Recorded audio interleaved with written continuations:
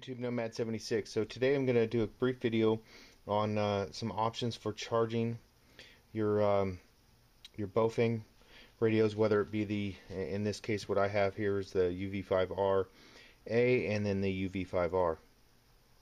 So for other models, I'm sure there's some similarities, but I don't own one, so I can't say exactly how you go about that. So obviously charging it other than using wall wart, at your house, or a DC to AC, inverter plugged into your car. Those options are always, of course, there. But I was looking for the cigarette lighter adapter type charging. And I think there's a few other videos out there about this, but first off, you have this model, which was the Seasonic. It's the model AD10, which is its input power can be 24 through 24 volts, and its output is 12 volts, which at 1.5 amps, which is your problem partially. So we'll get into that in a second. Then there's the knockoff one, or just the no-name one right here. That was like $3 or $4. I'll throw the prices of both of them in the screen here or down below. But they both don't have any. They don't have any step down. If you look on the charge cradle, which is the standard or the model CH-5, input power should be 10 volts. If you look at the wall wart for their output voltage, 10 volts at 500 milliamps. So obviously when you get the cradle, you look here, and this is with the Seasonic, you just get a steady red light, no matter whether or not there is a radio in the cradle or not. Obviously the blinking light should, if it starts charging, it should be blinking green, so which it does not do with either or. Now, one thing I did notice here, so you take this is the Seasonic, just checking output voltage, 12.3. Now that's the center as the positive, which is fairly standard. Go with the no name, same thing, 12.3. Same way, 12 point. So you're getting just direct voltage, and of course I'm using my my power supply here. Try to get that in the screen. You guys have seen it before. I'll throw in some footage where I was kind of testing this stuff in the field a while back, and wasn't able to get it to work. And so I wanted to do a little more research to try to figure out some other ideas. I have seen a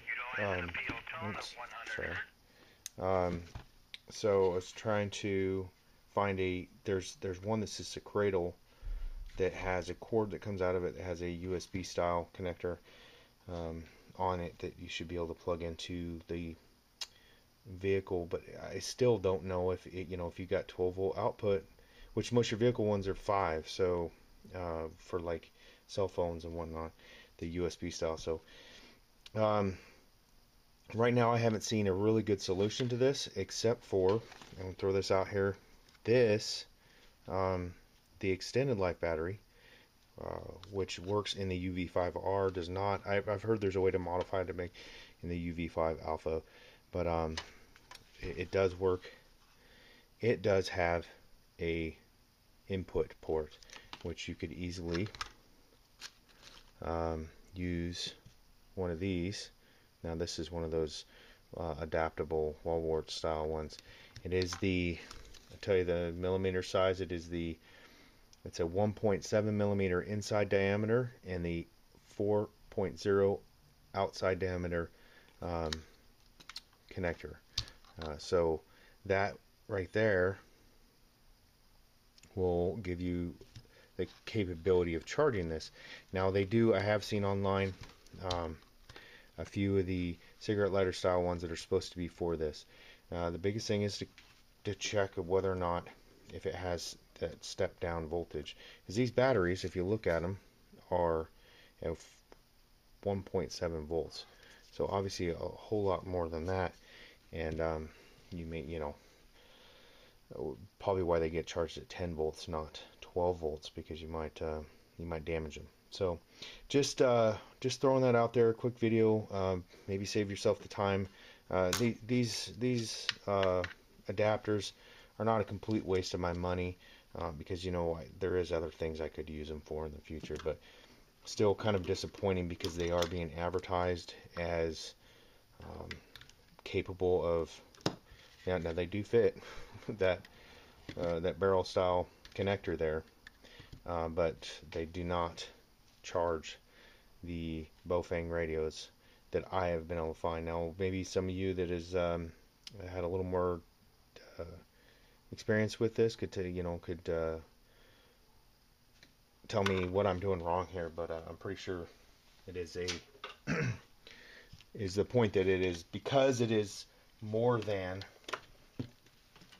12 volts is why. And let me just do something real quick here and show you lastly before I wrap this up. You see, there's it hooked up to the wall, and then now it might not flash because the batteries are fully charged, but still you're still getting that solid red light, which to me, and it never changes, tells me that there's, see, now I'm going to get, it's charging. So okay, so you see there, I just stopped for a second because according to the one, I think it was, at least the way I read the back, it was supposed to be blinking red when charging, but it looks like just solid red, so it's charging. The difference, I guess, between wall power and that is it stays red all the time, and I guess maybe like I said, I swapped out the charge cradle with a newer one just to make sure that I hadn't damaged this one. So something to consider. If you use one of these, there's potential that you could damage something inside there. I'm sure it's very minimal circuitry, because I mean they receive it 10 volts in and put out, so there's a little bit of step down, 8.4 volts at 400 milliamps. So I said, thanks for watching. This is Nomad 76. Like I said, if you have anything to provide, please leave a comment down below. Thank you.